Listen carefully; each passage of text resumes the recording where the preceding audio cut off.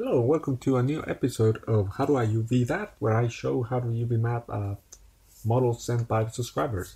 So in this episode, we got this pillar, looks like. It's super simple, so I don't think this episode is going to take too long. And this may actually be the first time where we actually fully and completely UV map something. And we don't leave it halfway. So anyway, let's see. So, mostly geometric shapes. Open the UV editor window. And so no UVs here. Something you could try is the automatic UV, but I'm going to say let's not do that. Let's click on the planar map and do this manually because this is not very complex. So essentially what we're going to do, as usual, we're going to break our UVs at 90-degree angles. In this case, the top it's a 90-degree angle change. Well, it's not really a 90-degree because you have the bevel, but I think you know what I mean. Let's see, let's cut UVs there. Make sure you have UV seams on.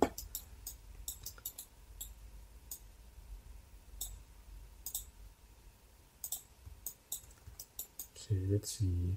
It's kind of strange. This showing me a UV seam here. Oh, okay. Well, first things first, I'm going to make sure everything is connected. Okay, so maybe redo it now.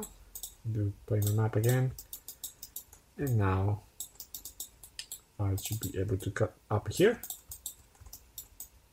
And I'm going to cut it probably, let's see, probably here.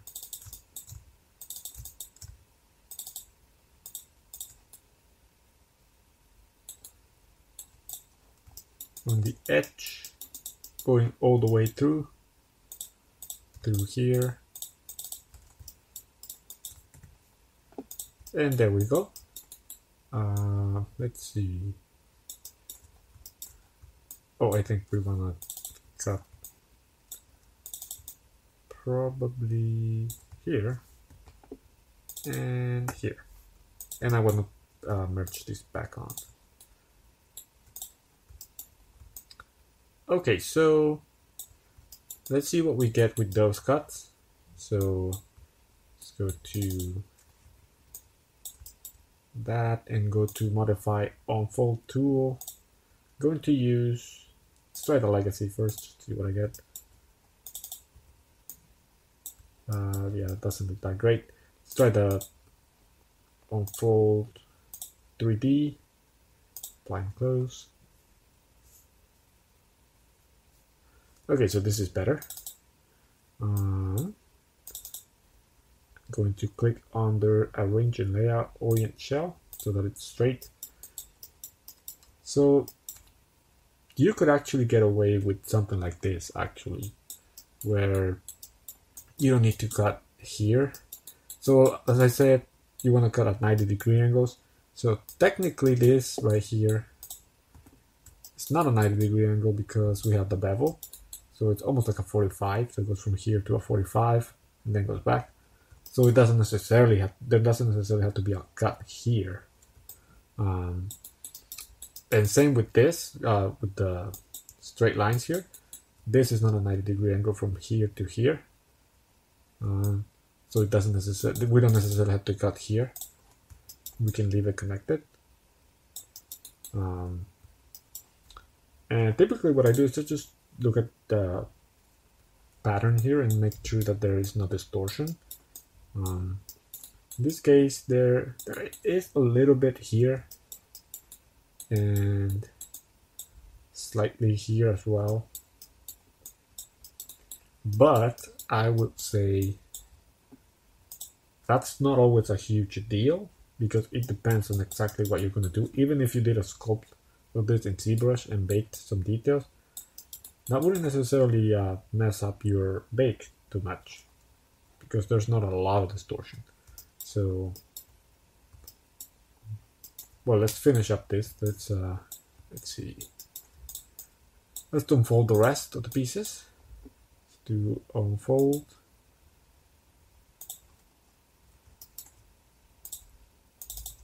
So we get this, what is this, the top. I'm going to orient.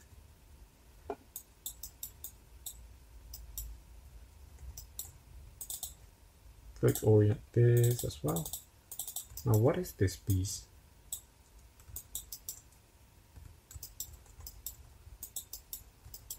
Oh, for some reason, let's see. Let me redo the top now. Let's do a planar map. Okay, so now that's good. Now what is this piece?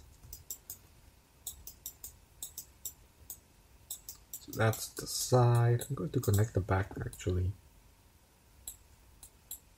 And on that, do an unfold. Okay. And then usually I like to make sure that these are straight. So what I do is I go to, let's see.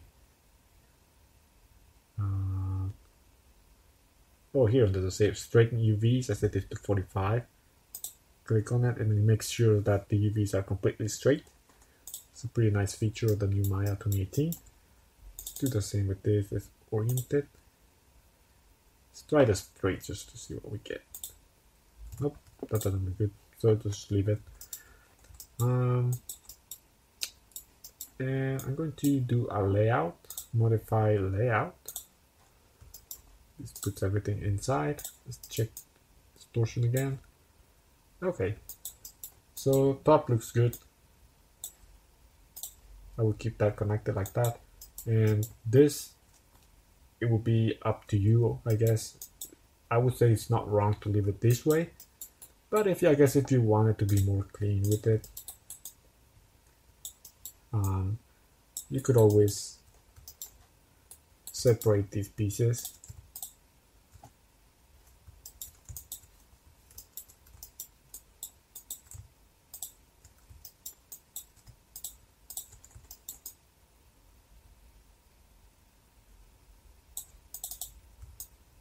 Looking at it, I think we should cut it here actually. This is a big angle change. Cut that there. Start to unfold that again. Okay, we get that.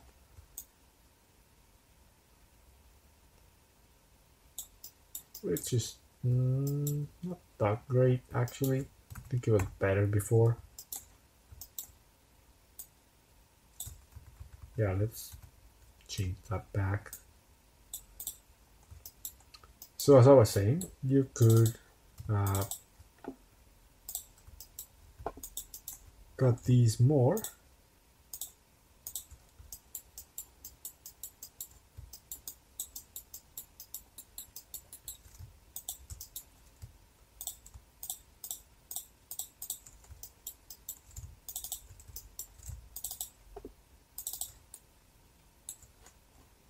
And unfold this one.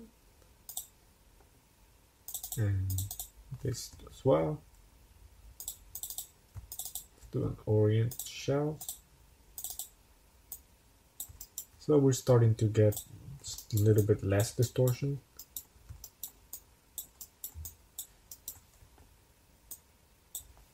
Actually, we'll probably have to cut these all the way on each side.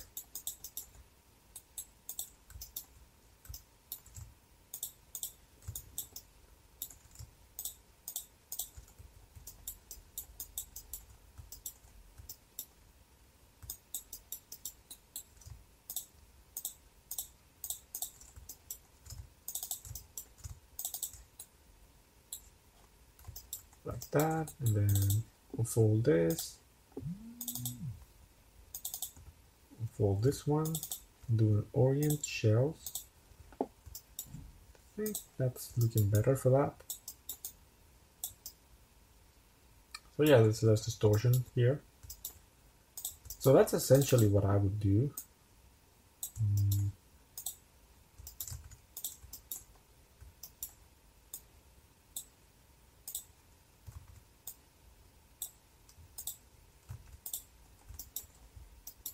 This one probably needs to be a little bit straighter. Probably will have to do something like this. Straighten it a little bit. But yeah, that will give you just slightly cleaner UVs than keeping it together. but as I said before, the other one was just as good. There shouldn't be a huge problem doing that. Then finally, what I would do is do a UV layout and just make sure there's not a lot of wasted space. And yeah, that pretty much, you're gonna make sure everything's in the 0 to 1 space here. And that pretty much wraps up this video on how to UV map the speller. If you have any questions, leave it in the comment section below. And yeah, if you want to see your model be potentially UV mapped in a video, just follow the instructions in the video description. So yeah, thank you for watching. Did you like the finished model? Do you want to learn how I made this stylized material I always use in all my models? Check the link in the description below to learn how to make it from scratch with my step-by-step tutorial on how to make a stylized material within Substance Painter.